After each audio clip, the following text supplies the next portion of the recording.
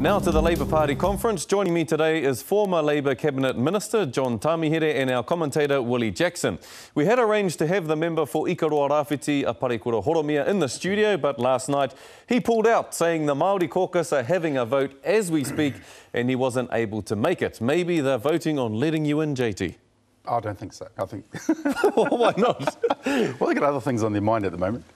So you don't think you're a priority? Oh, no, I don't. And they've got a big work plan out there at the moment at the racecourse. And but I would have thought he should have turned up. But that's another story. Why aren't you at the racecourse? Were you blocked from going to the hui? Oh, no. There was a preference from certain people that said it would have been inappropriate for me to attend.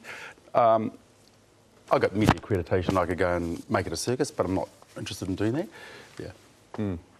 I hear that the Māori Policy Council has made this decision, Willie, for JT not to be at the The Māori conference. Policy Council should hang their heads in shame, actually.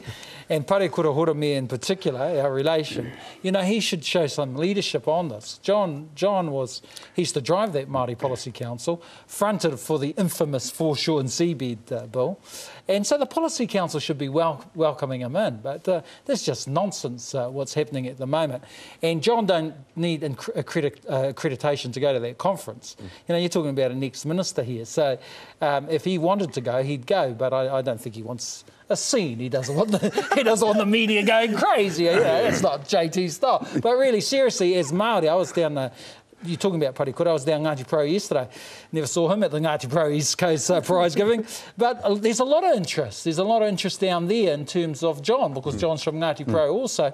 And it's clear Parekura's on the way out. You know, he's made it clear this is just about his last term. So we need strong Māori MPs in Labour. You know, I have the belief we need strong Māori MPs right across all the parties. At the moment, there's not a lot of strong Māori MPs in Labour. We might do a review of the Māori caucus in Labour a little bit later on. But JT, you were in Labour, yeah. You're out of Labour, now you want to get back in Labour? Is that where you want to be? Oh, no, look, here's the biggest problem we've got as a country. There's no robust conversation about the economy. Everything's around the margins. We've got the fastest exiting of people, skill. We are now the training incubator for Australia at our own cost. We are leaking jobs in the manufacturing sector. We've got a young, failing brown class of people, and yet we've got baby boomers piling out in retirement. There's a chasm growing between what we can afford in our pensions and a productive workforce to achieve that.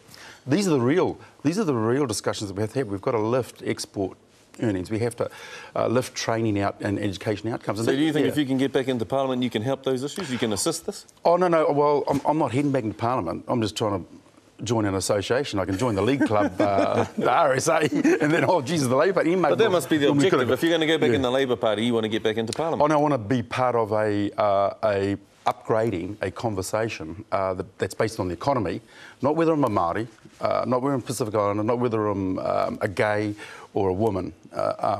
The identity politics have to be put to one side for the benefit of the whole of the economy. And so that's the discussion that we really need to have. The settings that we've got are from Rogernomics era in the mid-80s to early 90s with Ruth Richardson. They're wrong, and they're demonstrating some major problems right now. So we really need to have that discussion rather than all the malarkey that's going on now. And what does the Māori caucus think about all this? Are they supportive of you joining the Labour Party, coming back into the fold? Well, the problem with the Labour caucus, I don't much mind. You know, because I don't second guess what their caucus thinks and all the rest of it. But on the street, the rank and file are still good people. You know, they're outstanding people. They just hope that the party apparatchiks will get it right. Do you think you'll be a threat to some of them?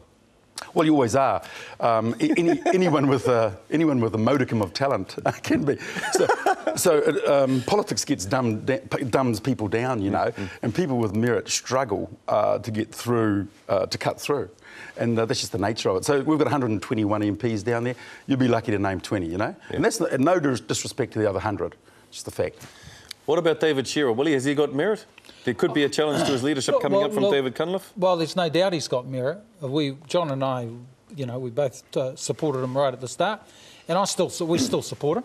He's a guy who's got a lot of principles. You know, he's a good person. Is he safe, though? No, well, no, I don't think he's safe at all. But, you know, he hasn't learned the soundbite yet, you know. He hasn't improved his media side of things. But despite all that, Scotty, he's not, you know, he's there or thereabouts, and we're still 2 years out from an election. And all these experts who want to get rid of him need to look at the polls. And if he polishes himself up, if he tightens up, you know, this guy could still be the Prime Minister, but you know, he's so not being supported by his front bench, which JT's been saying all the time on Talkback, which is quite true. You know, there's always the knives going in. You see the photo with Cunliffe smiling behind him and all this sort of thing. They need to get behind this guy. He offers a lot to this country, Scotty. You got to put it in context, right? 1996, 3 years after Clark had won leadership. She was 2% in February and coming into 1996 polls as preferred Prime Minister. Right. And the party was polling behind the Alliance Party. Now, this is 3 years into it. Now, this bloke doesn't have any fingerprints on the Clark era or the Longy era, so I thought he's a breath of fresh air, you know, and on that basis, and also he's got an outstanding international career in the right places for compassion and humanity. And so I just thought that would be nice to have a refreshing new bloke at the helm. So that's why we backed him. Do you think Shearer is good for Māori, though? No, look, I think any conversation that upgrades the issue of ensuring that Māori children finish secondary school with NCA 2 minimum is a great conversation. So any politician that will focus on dropping our horrendous criminality rates at 50%, that's a worthy politician. The present politicians want to just stymie it and push it to one side, pretend it's like the elephant in the room, but no one wants to talk about Māori failure. If you fix Māori failure, you'll start to fix the economy quite dramatically. And if we have these sorts of people in leadership, that's okay. But he needs to get a bit of work done, that's all. Look, I interviewed Key when he first came out. He was bumbling and everything, you know, but he's very sharp now. That's right. Clark lacked in a lot of areas. Brian Edwards worked her over. All of a sudden she became a machine. He hasn't done that. You know, he needs to take some advice, get some media training. He'll come right because his principles are right, his ethics are right. And the Labour Party needs someone with those sorts of principles and those sorts of ethics. And the move is on for Cunliffe at the moment. They're changing the rules and all that. They changed the rules, so they need 40% of the caucus. Yeah, well, big mistake. You know, you know, they should just concentrate. Well, I mean, you know, he could still stay there, but you know, the guy's, you know, he's quite vulnerable at the moment. But maybe Cunliffe will be better for Māori. Well, no, well, he put Nanaia Mahuta up. We won't ask JT what he thinks about Nanaia Mahuta because he's already done the deal. He's a new man. He's a new man. JT's a new man. Look, Cunliffe's, don't get me. Look, Cunliffe's a machine, but he needs to show some loyalty, some support here. But the move is on. There's no doubt there's a real move on for Cunliffe. You know? Well, he's got aspirations of his own, and he wants to be the leader of the party. Well, of course he does, but he just needs to sit back. There's a number of them do, right? Yeah. There's a number of them do. Grant Robinson's the other one. Grant Robinson comes through the middle and be the desirous to be the first sort of gay Prime Minister, and cool. But the point is, what are they bringing to the table? Okay, I want to have a discussion with people that have a policy that I can see advances the communities, right? From low-cost housing all the way through, rather than giving state monopolies to private monopolies called Fletchers and so on and so forth. So we should have that discussion. Our kids can't get apprenticeships because the state has passed the monopoly across to a whole big building company, and that makes out that it's nice and enterprise-driven and all that. So we've got to have that discussion about levering a lot of our kids in low-income areas up into good jobs and trades. And that's why the Māori caucus back to Parekura, and they should be opening the doors for John, because he hasn't got, as we know, the women aren't supporting, the gays. The gays aren't supporting, the unions aren't supporting. I want the Māori hopefully are taking a vote now, because they should actually set it up for John, because he's been such a contributor. Porkies, mate. Well, not having a vote. Let's review the Māori caucus and Labour and how well they've been performing. Parekura Horomia. JT, been somewhat redundant over the last year or two? Oh, I think that's a bit harsh, but not far off the mark. Look, a generally miserable, I'll tell you now, a generally miserable performance from the Māori MPs in Labour. Look, the Māori Party... Tell us about Parekura, focus on Parekura. Oh, look, he's a great whanaunga, all right? He's a great relation. They love him in Ngāti Pro, I'll tell you that now, and he delivers well for Ngāti Pro. He's doing well on the ball-up circuit, yeah, there's no doubt. Right. So, but the reality is not performing okay, for... so obviously no. So he's obviously not doing the job, Parekura. You've indicated that already. Yeah. What about Nanaia Mahuta, JT? Look at visible, not very visible at all. Far too quiet, because the education portfolio, Hekia has given her some outstanding opportunities, but she's not a oppositional contesting type of politician.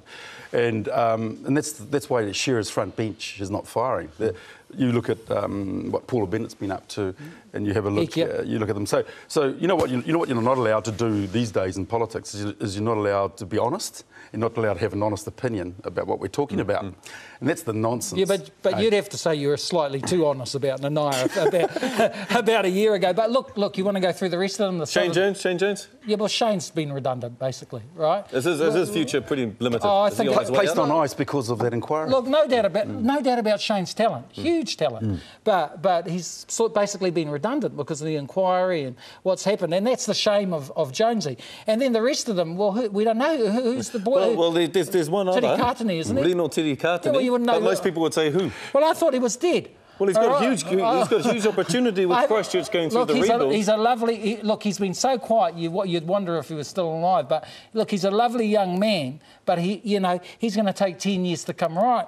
So the reality... We haven't got 10 years, though. No, but here's the problem, Scotty. You've got the Māori Party who are in all sorts of trouble. If you had a Māori front bench firing, they'd be hammering them. And they don't have the profile at the moment. They need to take advantage of that. They need to deal to Paula and Hekia. Where are they? So is JT the answer? Can JT go up the Māori caucus? You can't say that, John, but I'll say that. No, I'll say it because talk to me. Don't worry about that. We want to talk about it.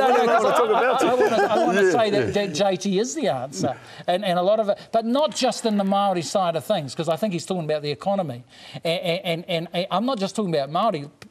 People at grassroots, Pākehā people, all want him to come in. And I think he's matured, and I think he offers the party a lot, and I think Shearer needs some support. OK, JT, final word. Oh, no, look, I'm just trying to raise a debate and a conversation for the benefit of where we're heading as a country. I don't care whether it's inside a caucus, out at Whānau Waipareta or elsewhere. You just got to get the conversation raised, OK, above the pettiness that has been over the last sort of 20 years, and that's all it's about. Well, on Radio Live between 12 and 3 every day. Advertising your radio show. Willie, thank you both very much for coming in this morning. JT, Willie, tēnā kōrua.